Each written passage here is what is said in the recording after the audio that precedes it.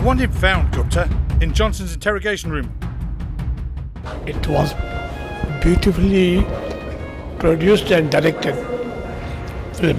Very interesting, and it's worth showing to a lot of people. Seeing his life was so inspiring. India is free, not Indian. You know, the movie was absolutely spectacular. The most stunning experience of my life. It was absolutely an inspiration. I'm going to catch and expose those drug peddlers. Emotional journey for me. It's a great service done for society and for our spirituality. Evil and injustice, or disease, hatred, if this is the best God can do, then I'm not impressed. I think it was a very engaging movie. I think the movie has been really inspiring. I just loved every minute of the movie. How can you have action-less action? What does that even mean? Anybody who will watch this, first of all gets absolutely overwhelmed with the life of Gurudev. I think the entire film is extremely fantastic. From the technical point of view, it's extremely well made.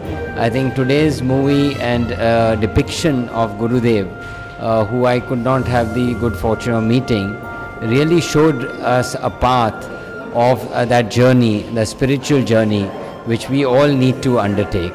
Watching this movie was an act of prayer in itself. Unto him, our best.